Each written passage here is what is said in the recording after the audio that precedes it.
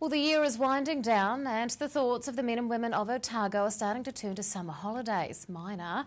Tonight we will gaze deep into the crystal ball of weather predictions to give you a 100% accurate idea of what the weather will be like during those holidays. We do that with the help of Dave Stewart and his crystal ball from Raineffects. Good evening, Dave. Good evening. Although you're more about the science, it's been kind of chilly recently. Is that normal for this time of year? Yes, it is. We're still in spring. We can have anything in spring. We can have hot, we can have cold. And it's chilly just now, but memories are a bit short. November's been pretty damn good for most of it. October was lousy, but November's been good up until the last few days. Bit of an easterly, bit of a southerly, and yeah, it's a bit cold, and all of a sudden we feel it because we got used to the warmer conditions. Do you predict that summer will arrive on the 1st of December? No. It's officially summer on the 1st of December. December can often be quite unsettled. We've had some pretty rough weather from time to time in December. We've also had some good Decembers, but generally they are unsettled. And we've even been known to see snowflakes on Christmas Day. Okay, so it can get cold in December. Usually starts to pick up in January, and February traditionally would always be our nicest month. Christmas is less than a month away. Are you anticipating snowflakes? No. For the day? No. Have you got any clues? No. Oh, goodness. What kind of summer can we expect this year then? Summer, looking at what NIWA tell us, it's supposed to be maybe a little warmer than usual, or close to average, and maybe a little less rain than usual, or maybe average.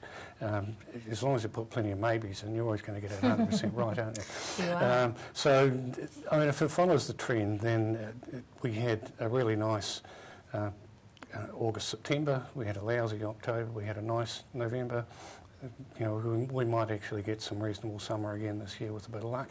If we have all the rough weather in October and December or something, and then January and February are nice, that would be quite acceptable. Any prediction of wind? We've had rather a lot of nor'easters lately, which are a bit... Well, the nor'easters we've been having come with the anticyclones, and that's just a part of Dunedin being on the coast. We get smacked with the northeasterly, and it roars down the harbour, gets funneled by the harbour, and if you're in the centre of town and right out through to Andy Bay, it blasts out there. But if you live in places that are sheltered from it, like Pine Hill, you don't get it. You just have the nice sunny weather without the wind. Which is obviously where you're living, Yes, Dave. obviously. How are water levels looking around the region? Rivers are low.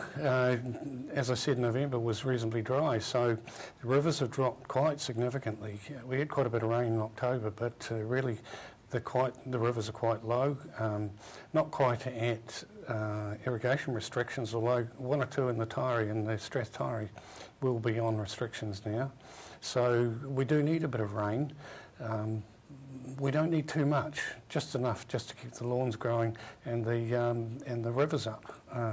But yes, it has been dry, and it's quite noticeably dry and warm. So the rivers are looking low, lower than what they would normally be at this time of the year. They could do with a little bit of a boost. Dave Stewart from Raineffects, thank you very much for your time. My pleasure.